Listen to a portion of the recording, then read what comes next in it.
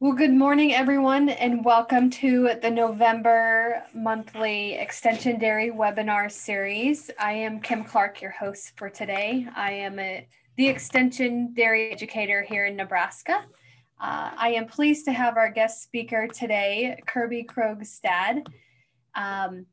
Before we get started, I do want to recognize our sponsors that we have for this webinar series: the Nebraska Corn Board, the Nebraska State Dairy Association, Balchem, DCC Waterbeds, and Automated Dairy Systems. So thank you to our sponsors for their support. It is greatly appreciated. Also, as a reminder, any information and content from today's webinar series cannot be used without the authorization of the host and presenter. So reach out to Kirby or myself if there is any information or materials that you would like to use for today. So I've known Kirby for a few years. Kirby is a former master's student at the University of Nebraska-Lincoln. He graduated in August with his Master's of Science degree, studied under Dr. Paul Koninoff. And now Kirby is a PhD student at Michigan State, studying under Dr. Barry Bradford. And today, Kirby will be talking about the effects of pelleting feeds on digestibility and dairy cow performance. Pelleting is often done because it improves feed handling and transportation conditions by increasing feed density and decreasing feed shrink, both of which reduce feed costs for producers. Beyond these logistic advantages, recent experiments have ingested the effects of pelleting feeds on digestibility and animal performance for dairy cattle. Evidence suggests that pelleting feed may enhance fiber digestibility, which may increase the value of the feed. And this presentation will review the pelleting process, explore experiments evaluating pelleting effects on feed, and effects of feeding the meal versus pelleted feeds. For those participants, type any questions that you have in the chat, and Kirby will address those at the end of the presentation. And given our audience today, I will also allow everyone the opportunity to unmute themselves after the presentation. So thank you, Kirby, for joining us today. Yeah, thanks for having me, Kim. I was excited to get a chance to do this, and even though it's not in-person human interaction, I need as much of it as I can get. So thank you for that.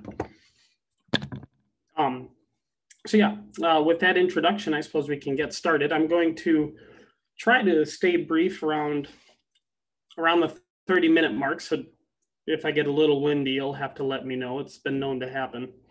But like Kim said, I'm going to talk about pelleting feeds, and then we'll get into some digestibility data on dairy cows. But just to start this presentation with some of the take-home points that I hope you get from this is that pelleting and the conditions used can influence digestibility of feeds. And then feeding the pellet versus the meal increases ruminal, and the key word there is ruminal, starch, NDF, and crude protein degradability. The reason that the ruminal part of that is important is because starch and crude protein digestibility may increase in the rumen, but total track, the data is not as consistent. So it's really important. It's about the site of digestion of some of the data that I'll be reviewing. And then also, when we get to the end, we'll see that one challenge when feeding a pelleted feed, especially a palatable one like distiller's grains, which I'll talk about, is that you can see some feed sorting. So like Kim said, I'm currently a PhD student with Dr. Barry Bradford here at Michigan State. I'm going to be studying dairy cow nutrition, immunology, and doing some data analysis projects. I completed my MS in Lincoln and really centered my projects around NDF digestibility, in particular, looking at pelleted DDGS and some forage feeding strategies. So today I'm going to briefly go over why we pellet feed. We'll touch on the pelleting process, but not at any great length. I'm really going to focus on these 2 points here. We're going to go over the effects on feed digestion, site of digestion, type of feeds, and then a little bit of pellet quality, and also the effects of feeding a meal versus a pelleted feed to dairy cows. And then we'll close with some take-home points and ideas and hopefully a little discussion if anybody has any questions. So to begin, we pellet feed largely because of logistic advantages. There's a lot of feed handling things that really make it advantageous. You have less dust. If you are familiar with the term bridging, if feed sits in a bin as a mash or a meal form, it'll set up and almost harden, and it's hard to get it to flow out of anything.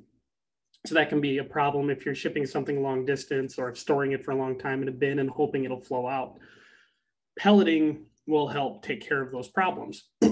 And also, pelleting will increase feed density, so you can get more onto a truck. If you're pelleting an entire ration, one benefit of that would be no feed segregation or inability to sort feed, but we really don't see that in ruminant systems. That's mostly a monogastric chicken and pig kind of decision, but nonetheless a possible advantage. And like you'll see here, it can reduce shrink. I think of this especially when we're storing feed in windy places, or if you're storing feed in a pile and you don't have access to a bunker or a building where you can store some of these mash style feeds. And then also if you have range cattle and are feeding in a pasture or feeding in an exposed area, having a mash versus a meal, a mash feed will be able to blow away much easier than a pellet feed would. So the last advantage I'm not going to touch on today, but one that I want to make sure I mention, is that you also have the destruction of anti-nutritional factors that could help with digestion or animal health in some cases, but I'm not going to dive into that today. So just to get started, I want to talk about some of the possible implications of the feed shrink piece before we get going. So this is some data adopted from these two sources listed at the bottom. And you'll see they project distillers' grains shrink to be 15 to 22% in an open, uncovered pile. So just a pile sitting out on the ground. That level drops to 10% if you have a three-sided bay, and even less if you put it in a closed tank. So I just wanted to think about that and look at the cost of that feed shrink. And it's really important because the added cost of the shrink of the feed is substantial. And I'm going to talk about DDGS towards the end of this because that's the study I conducted in Lincoln. But if we look at distillers' grains at $160 a ton, if you store it in an open pile, shrink makes the actual cost of that feed $184 to $195 a ton, depending on how much shrink you observe. So that's a $25 or $30 a ton difference. And if we extrapolate that to 1,000 cow dairy feeding 5 pounds of distillers' grains in the diet, that's a cost of $22,000 to $32,000 a year in just feed shrink. So one thing I want people to think about when they're talking about pelleting and pelleting feeds, shrink is part of that. And pelleting a feed will raise the cost.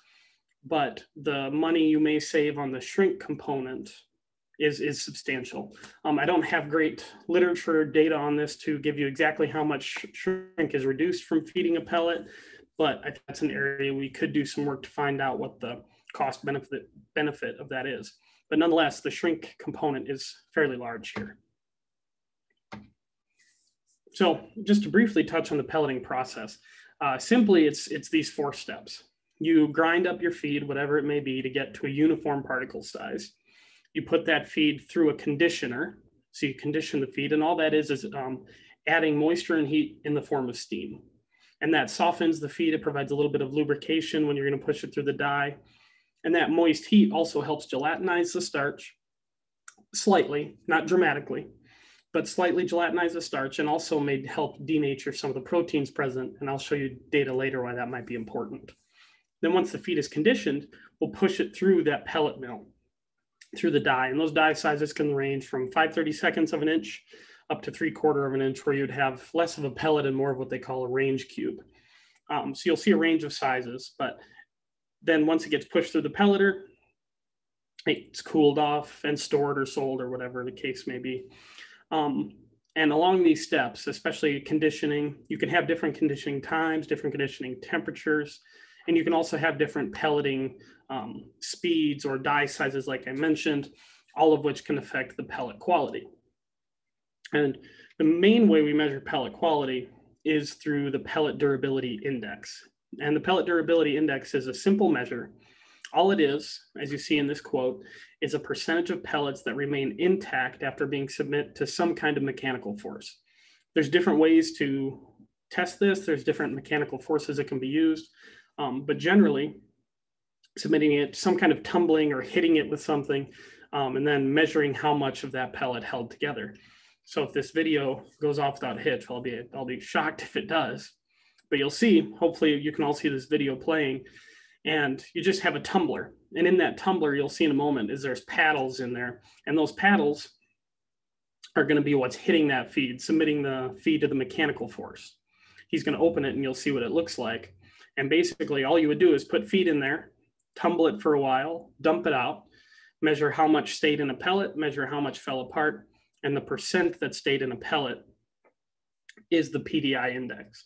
So basically PDI, higher is better. It's a harder pellet, it stays together. And there's actually a little bit of data that says a higher or harder pellet improves animal performance, likely to some of that dust containment and less feed segregation. So briefly, I'll touch on what does it take to make a good hard pellet. There are feed manufacturing experts that would know the ins and outs of this. I just wanted to hit a couple of big ticket items. The first one is fat. Too much fat in a feed or a feed mix reduces the pellet durability index. And that's just because, like in so many industrial applications, fat is a lubricant, and it'll just help that feed slide through the pellet die without being compacted. And that doesn't make for a very hard pellet because the compaction is what brings it all together. Another thing is it can be a barrier to steam penetration, and that would limit any effects on the nutrients like the starch and the protein I mentioned earlier. And as I said a few times, we'll talk about distillers grains. This is historically one of the reasons it was a challenge to pellet DDGS, is you had a product that was high in fats, 10, 11, 12, 13%. So you really would have a hard time making a nice hard pellet with a feed like that.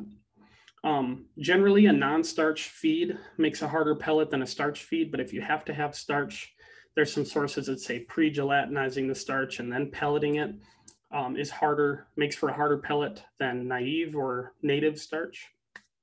And then incorporating crude protein seems to also increase the PDI, but that's not cut and dry. There's a few other pieces to that. So really the formulation of your feed mix, if you're doing a mixed pellet, should be taken into consideration. So briefly, we hit on the pellet process. It's just grinding, conditioning, pelleting, cooling.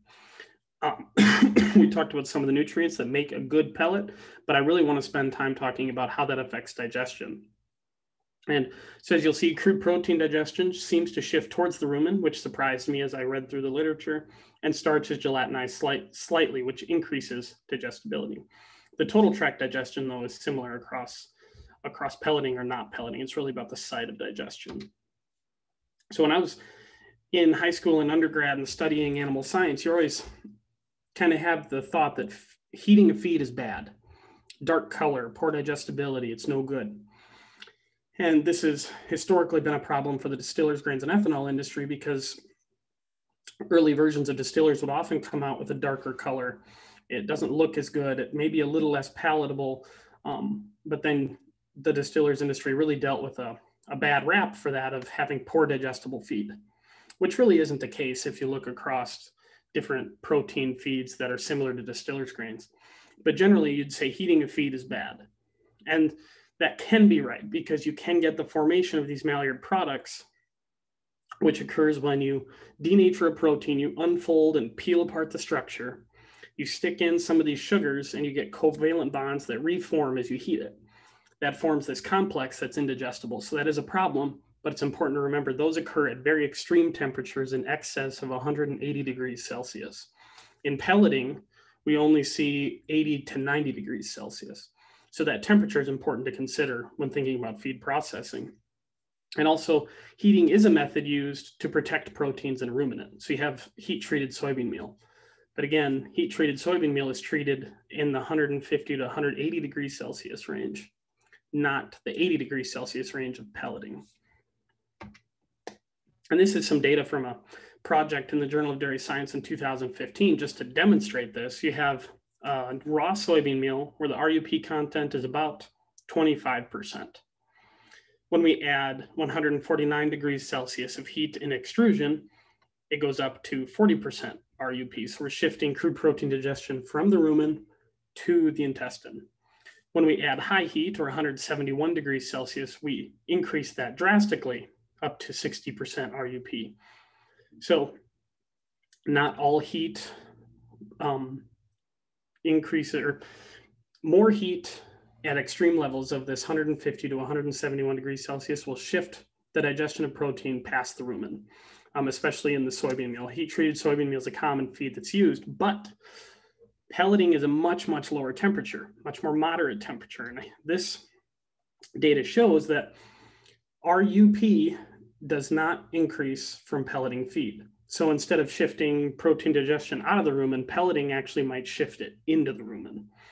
And that's because that moderate temperature, that 80 degrees Celsius, might be just enough to denature the protein a little bit, open up the structure of the protein to allow microbes access to it and chew it up. But this data is not super clear and consistent, but there's some indications that may be what's happening. So in here, you'll see I have RDP on this axis, which is the rumen degradable protein, and the type of feed processing. So you have an untreated feed, expanded, which was at 115 degrees Celsius, toasted, which is 132, and pelleted feed, which was at 80. So what's important here to think about, I think, is the temperature and then moisture. Toasting doesn't add any moisture. Expanding and pelleting, I believe, add a little bit of moisture.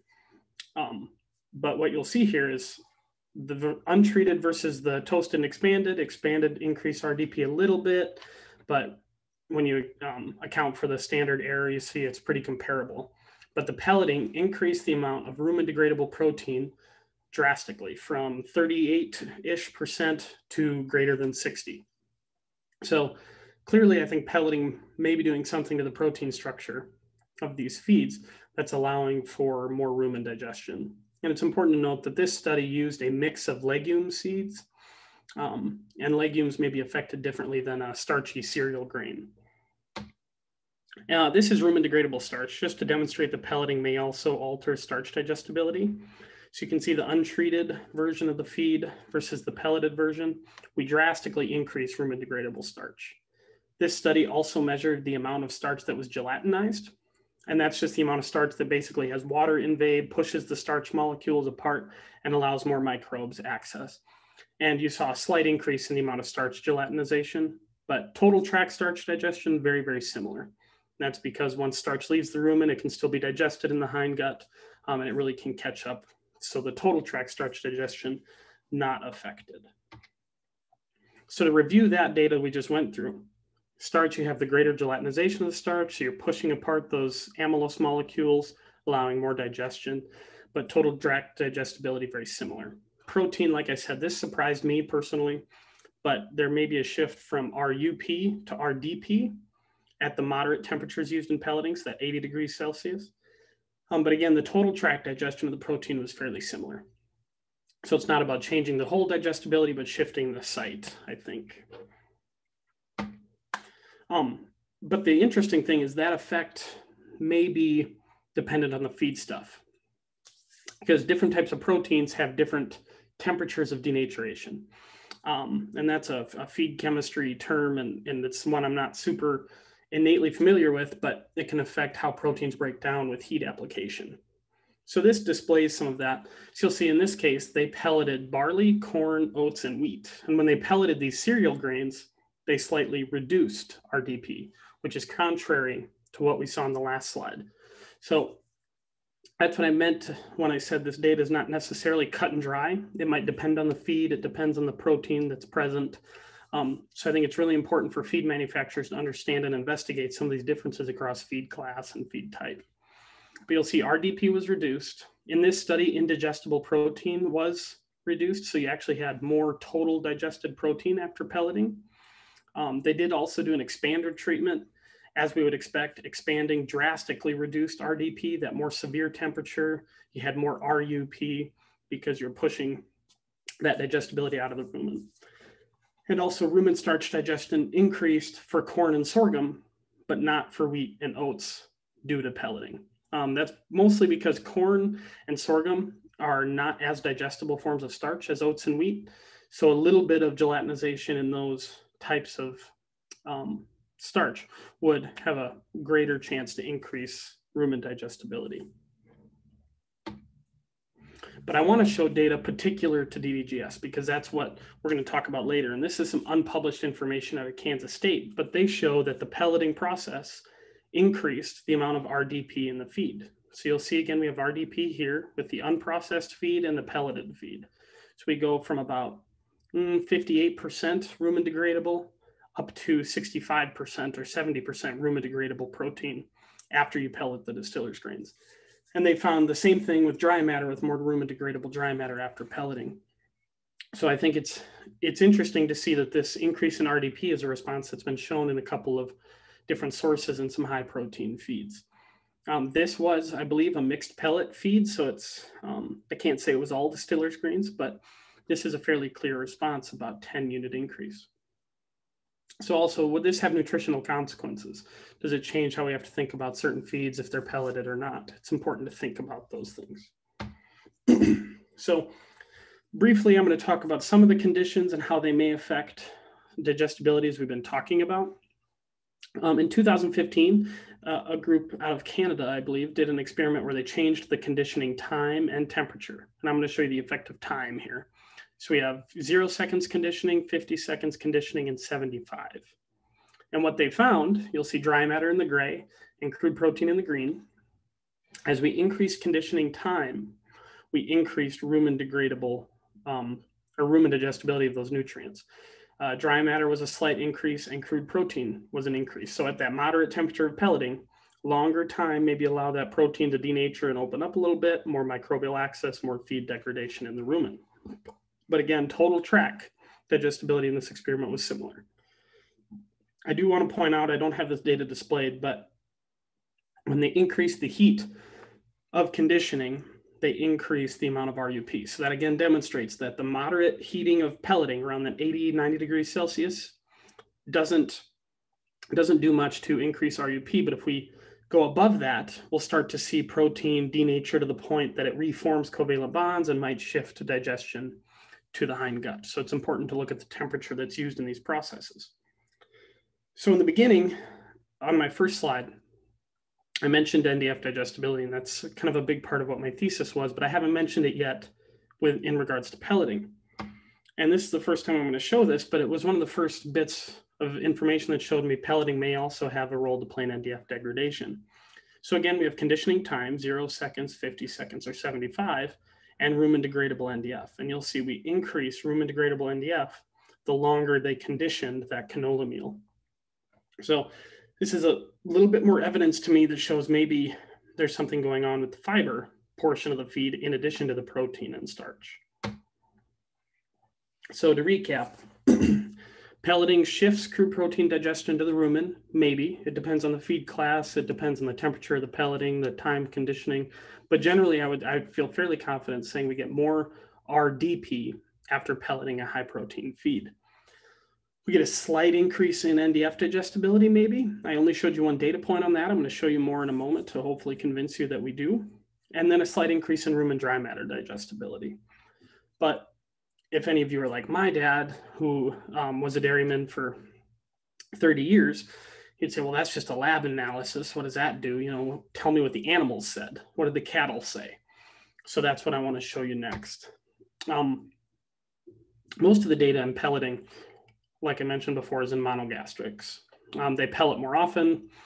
It's something that, you know, in a large swine or poultry facility, they'll have a pelleter on site. So there's a lot of data within the monogastric, and in pigs in particular, it's a consistent response. If you feed a pelleted versus a meal, you get an increase in digestibility and feed efficiency. In this study, about 7%. In this study, I believe it was about 5%. And here, depending on the nutrient, it was a 1 to 5% increase in digestibility and a slight increase in feed efficiency. What I found interesting, and I don't display it here, but the higher pellet quality, so the less fines in the pellet, the less kind of, the less junk that falls off the pellet during processing, you know, so a higher PDI led to better animal performance.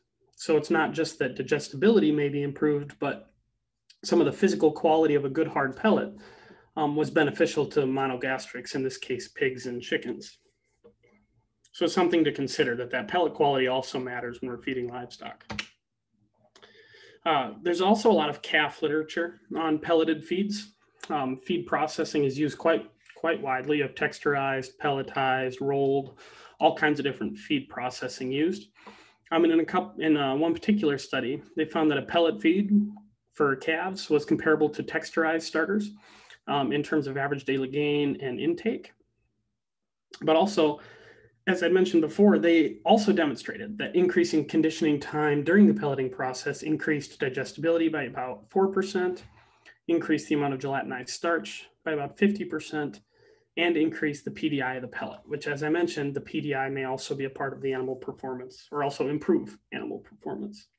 This is just a graph displaying that increase in digestibility as we increase conditioning time. So you have 0 minutes, 2 minutes, and 4 minutes of conditioning time. And the red line is dry matter digestibility. So you'll see it increases slightly as we move left to right. And the same response can be seen with NDF and the starch. So you'll see that the longer conditioning time increased PDI and digestibility, so may be beneficial when feeding livestock. So now this is when I want to really get to where the rubber meets the road, so to speak, and talk about some lactating dairy cow data. And there's 2 projects that are in the literature that I'm going to focus on. One is from the Journal of Dairy Science, this group Tosta et al. 2019. They fed oats as 15% of the diet dry matter. And these were fed to Holstein cows about 65 pounds a day of dry matter intake. The other thing I want to note is that they fed 53% forage. The second experiment I'll discuss is what I did during my master's in Lincoln. You can go download my thesis here at this link, but distillers is fed at 15% of the diet dry matter.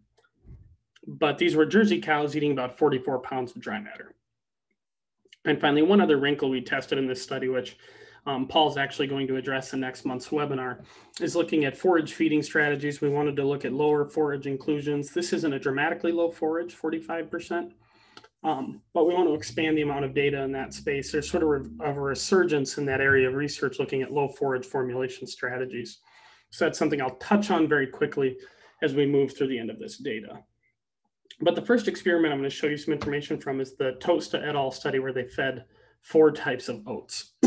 So as I mentioned, they fed, 3 types of oats. So we have rolled oats, flaked oats, as you'll see here in this green line, pelleted oats, or they had a barley control. On this graph, we have the pH of the rumen and the hours post-feeding. And the reason I wanted to start with this is I think some of feeding studies with rumen pH data like this, it's always looking at the pH curve, it's always a good way to get a picture of the fermentation, of the health of the animal, just to get an idea of if that diet was working or not. And the reason I wanted to show this is that pelleting doesn't drastically alter the fermentation in the rumen. For a couple of time points, there was differences in rumen pH, but across the day, you'll see a p-value of 0.63. So pelleting clearly doesn't drastically alter, or pelleting oats in this case didn't drastically alter the rumen environment or the rumen pH. You're not worried about acidosis or anything like that. But when we look at some of their other data, they saw that feeding the pelleted oats increased dry matter intake by 4 pounds. So I got excited by that. Well, what did it do to performance? Did you get the bump in production? Well, energy corrected milk was similar across treatments. And what I found interesting in this study is that they witnessed this increase in total track NDF digestibility when fed pelleted oats. So I have pelleted oats here in the green in the middle, flaked oats on the left, and rolled oats on the right. Feeding pelleted oats in the TMR, we had a roughly 3 or 4 unit increase above flaking, and a 2 to 3 unit increase above flaking, and a nearly 7 unit increase above that of rolling the oats. So I think there's something going on with pelleting and fiber digestibility. The one part of this study I can't quite wrap my head around yet is when they fed the pelleted oats, they saw a big reduction in the milk fat. They went from 4.1% milk fat to 3.8. As I showed you the pH data on the previous slide. The rumen was healthy, so I really don't know where this reduction in the milk fat was coming from. But I think for transparency, it's important to mention that they did observe that with the pelleted oats. So as I mentioned, in that last study, the pelleted oats increased fiber digestibility. We have a little bit of evidence from some previous studies in calves and pigs that we have increased digestibility when pelleting. So what about feeding a pelleted distiller's grains? So what we'll see is NDF digestibility slightly increased, but cows also sorted. And really, we looked at that forage concentration question, and there wasn't much of an interaction on some of our major variables. But I'm going to show you that data next here. As we have, first I want to show the meal distillers and the pelleted distillers side by side, just to give you an idea of what we're looking at. So the dry matter was nearly identical, crude protein nearly identical, NDF was identical. The two measures I want to point out to you are this 30-hour digestible fiber number. So this data came from an in vitro lab analysis. Put the feed in with some rumen fluid, ferment it for 30 hours, and measure how much feed was digested. Well, the pelleted distillers had a slight increase in digestible NDF. For those of you that may be a little more familiar with looking at some of this data, the standard deviation is large. So in a statistical jargon sense, it's not significant, but with all of our other data I've showed you, there's always a tendency in the direction of increasing NDF digestibility. So I think there's something going on here. But another indication is that lignin decreased when pelleting distillers' grains. And that's important because lignin is the most significant factor limiting the availability of plant cell wall material. So if we're decreasing lignin, we're likely increasing access to the fiber. So both of those indicate increased fiber digestion is possible with the pelleting. So here's the diets we fed. We had low forage and high forage treatments, as I mentioned. So the low forage were about 45% dry matter. High forage were about 55. High forage also had a little bit of wheat straw thrown in to try to slow down passage rate. That was one of our goals of this study, was to evaluate passage rate, because in Nebraska and South Dakota, we've had a couple of rough years of growing forages with the amount of flooding and other logistical challenges of putting up quality and quantity. And so we wanted to just look at how lower forage diets affect that passage rate, and if higher forage diets drastically reduce it.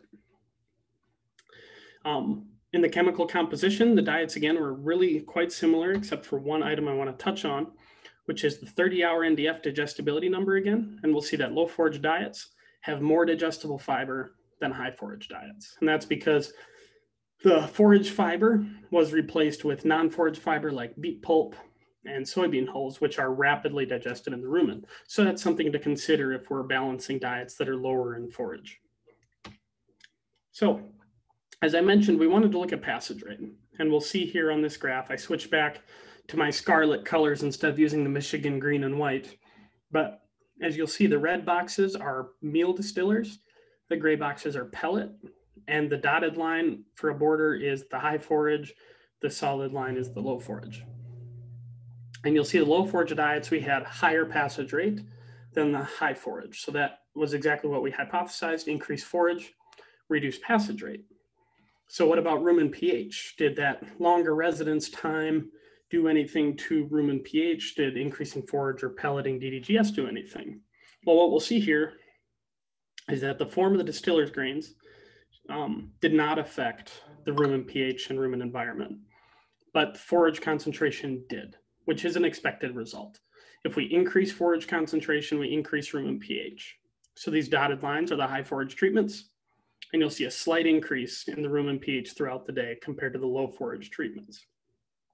But I do want to note the difference wasn't drastic enough where I'd be worried about rumen acidosis or animal health issues between these two treatments.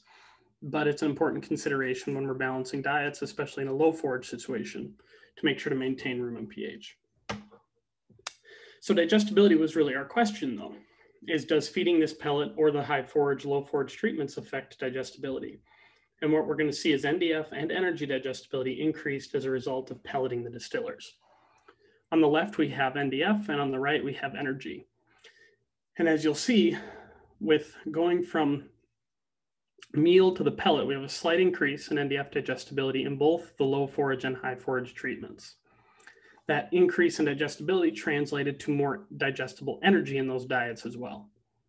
So our data, couple that with the one from the oats study, and couple that with some of the in vitro data we have, and I think you have a picture that shows you can improve NDF digestibility through feed pelleting. But again, got to get down to where the rubber meets the road. Did it change production? Now, this was a very small study, only 7 cows. in a crossover design.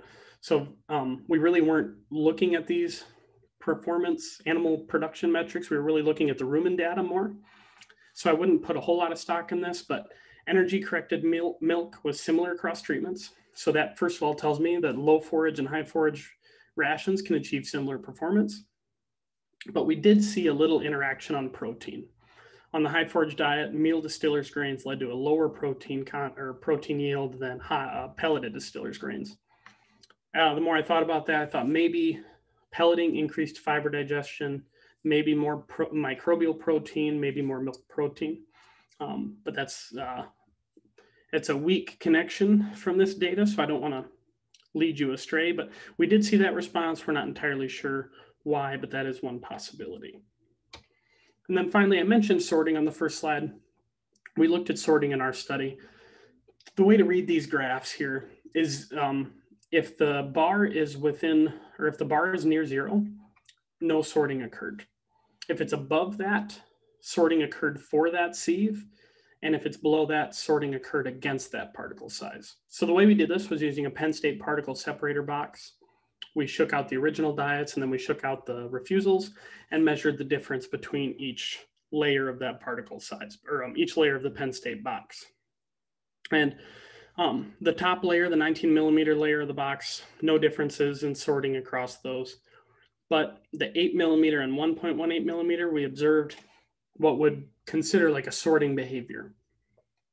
So with the pellet, animals seem to prefer the 8 millimeter particles with a greater propensity.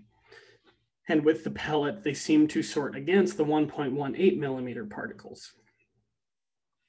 So I think what could be happening, there's two things that could be happening. One, cows could be more easily able to find the distiller's grains.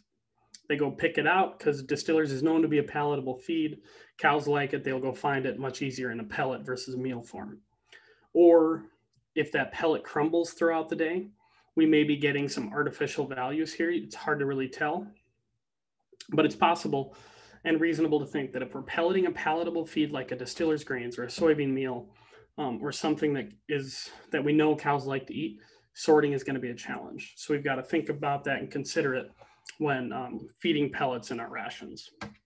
So what I want you to remember or take home is that the slight heating of pelleting, that 80, 90 degrees Celsius, may increase RDP and NDF digestion. We also showed improved digestibility in animal studies along with that lab data, but performance doesn't necessarily follow suit. So it's important to consider that when you're talking about factoring in the increased cost of those pellets. But I think we could stand to have a little more data in that area.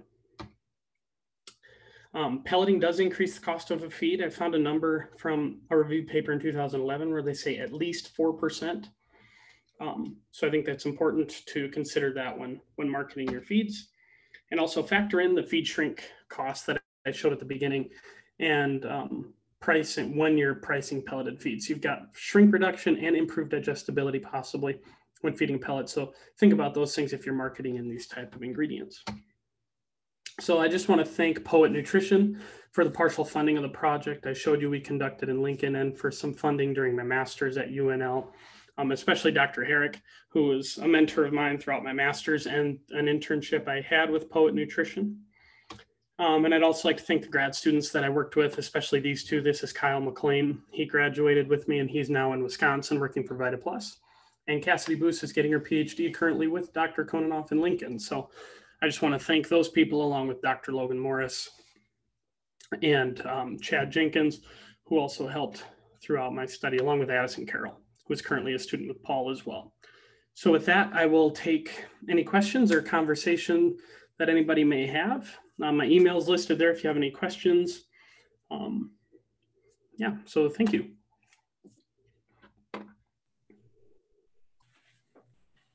Thank you, Kirby. Great information to share. Everyone should have the ability to unmute yourselves. So if you have any questions, feel free to go ahead and unmute and we'll have Kirby address your questions.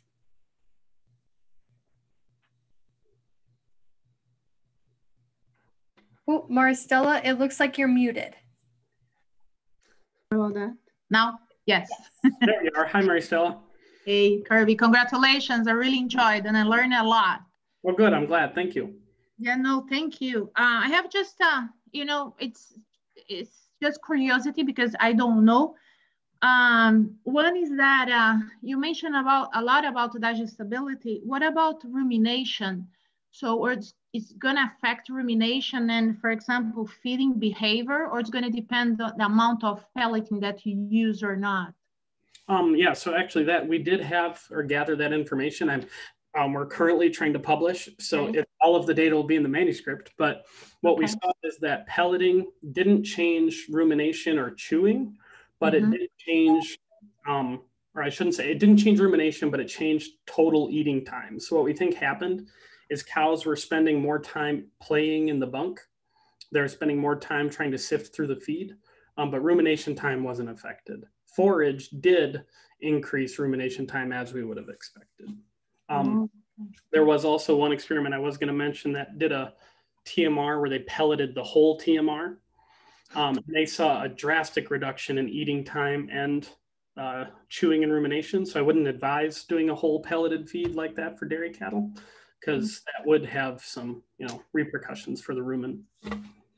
Okay, nice. And then one thing that a lot of curiosity, because you mentioned about the cost benefits, and then in one of your tables you mentioned about that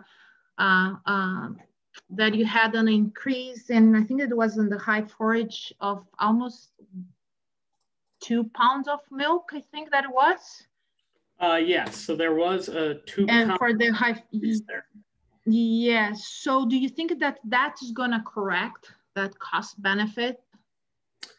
I think it could. I tried to look at this production table with a lot of caution because we just had such small numbers.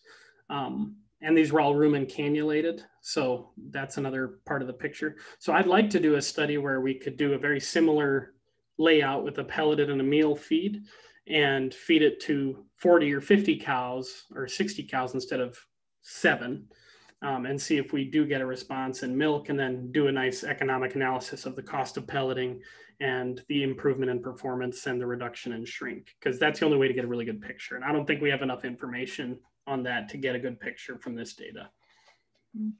Okay, interesting. One last thing, I don't want to get a lot of time here of you guys. So years ago when I was in Spain, we worked a lot with waste food, because what we predict that's going to happen in 2050, that we need to find source of to feed animals. So and one thing that we are working, it was with waste from us, from the supermarket, etc. And I was working with a milk replacer and the powder. And then when you were talking, I was thinking that could be an option to add to the pellets as well. Products from waste that if you offer to the animals, they will not eat. Could be because of palatability or other things. Do you think that that will be also an option for pelleting? Yeah, I do, and that's actually an area of research interest of mine, is some sustainability bits with that. I think Dr. Bradford did a really cool study in Kansas with feeding like community waste from a grocery store, coffee grounds, brewer's grains from a brewery. So I think that would be an excellent opportunity, is taking that community waste, pelleting it into a feed for cattle. I think that could be a great opportunity. And I would love to look at like the carbon footprint and some of the social and all of that. I think it'd be really cool. So I agree. I think that'd be excellent. Yeah. Okay. Thank you. Thank you. Thank you so much. Yeah. Thanks for your questions. Great questions, Maristella. Are there any other questions for Kirby?